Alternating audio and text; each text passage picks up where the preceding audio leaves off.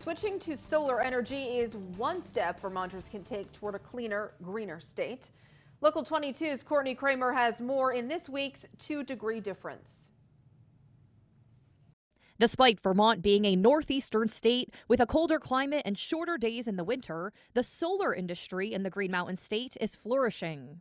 People are kind of baffled when I talk to people in other states, like, oh, we have a booming solar industry up here. It's like, what? Like, how? You're not Florida?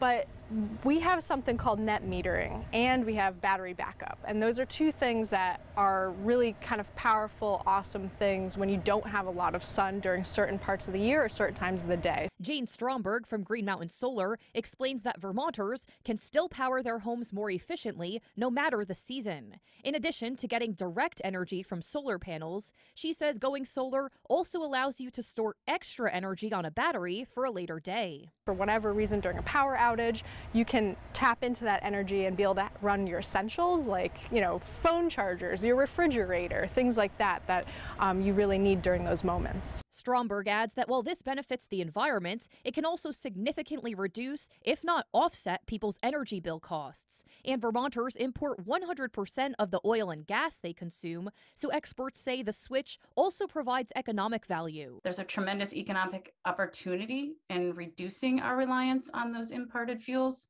keeping more of our dollars in Vermont's economy, in Vermonters' pockets. Joanna Miller is the director of the Vermont Natural Resources Council and also leads the Energy and Climate Network. Governor Scott's 2022 budget, which passed last week, includes $250 million over the next 3 years to help Vermonters do their part on climate. Miller sees this as a good starting place, but says there must be equity in clean energy too. What's really critical is to help people who earn lower incomes or who bear a higher energy burden than higher income Vermonters, to really focus on serving Vermonters who can't afford necessarily on their own to make those investments. With this week's 2-degree difference, I'm Courtney Kramer. Okay.